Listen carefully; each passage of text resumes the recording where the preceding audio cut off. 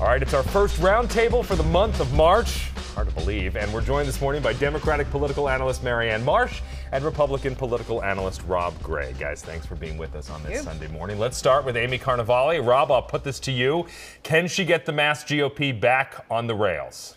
Well, listen, she's off to a strong start, and it helps if you follow a disaster, which is what the former chairman, Jim Lyons, was. And she's doing well. Like, she's basically laying it all out. Here are all the problems. We're going to fix it.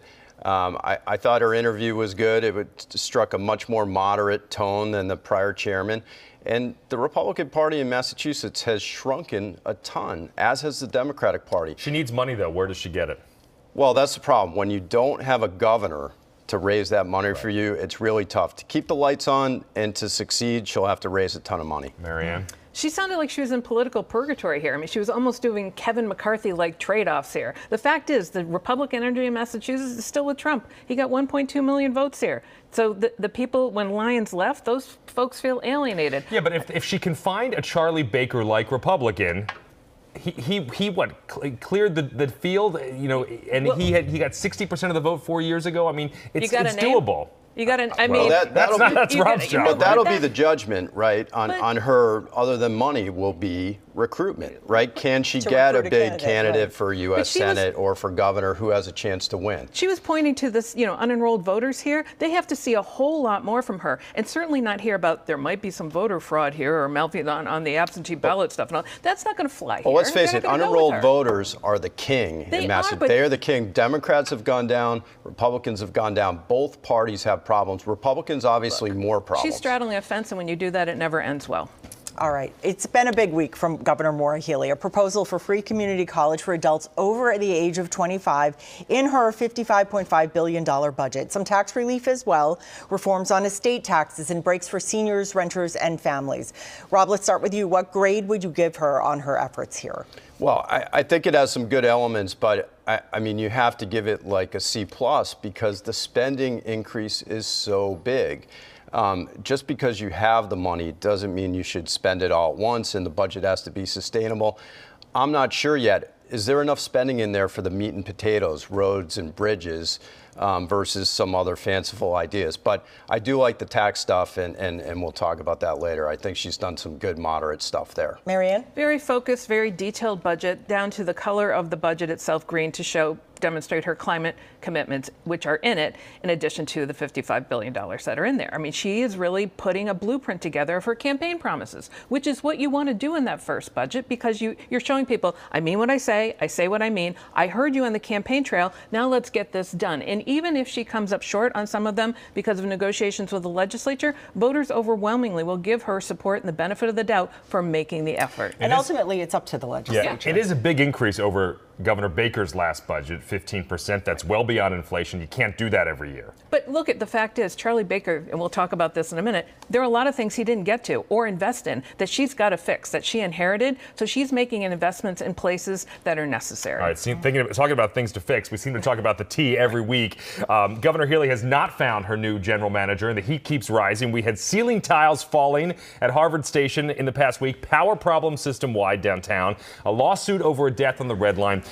How much longer can she wait to act? And Marianne, candidly, why wasn't this done on day 2? She could have been looking months ago for a new general manager. So Charlie Baker was governor for 2,920 days. Maura Healey has been governor for 59 days, period, number one. Number two, she's trying to find the right person. And by the way, I think we all know, folks aren't clamoring for this job. People across the country who she's trying to recruit look at this job and say, who can actually be successful? So as a result, she's been showing that she's personally engaged. Toured the MBTA, went out to Springfield to check on the trains that don't get built. When they do, they're broken and they can't get down 495. And why was it on 495?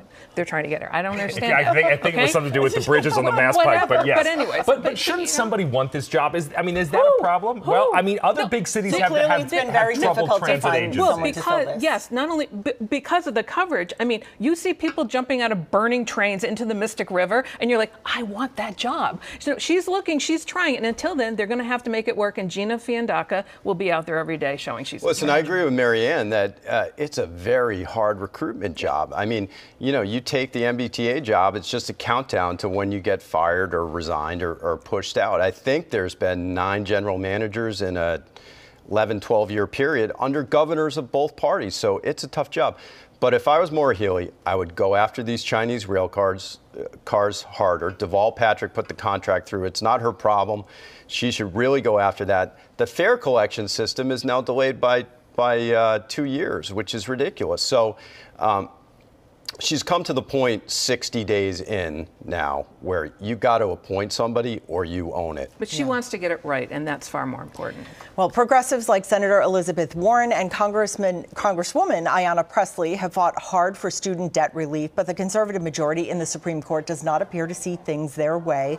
If the court rules against President Biden's loan forgiveness plan, will progressives face a backlash, or could it help with their case among young voters? Marianne? Supreme Court will face a backlash, and young voters will be energized. We saw that with abortion rights. We saw that with voting rights. We will now see it with this. It is very clear the Supreme Court is doing this. Supreme Court is undermining Joe Biden as president, undermining the presidency, and trying to take things away from people that they've always had or want. The majority wants. They're a minority-based court that is acting like they're a majority.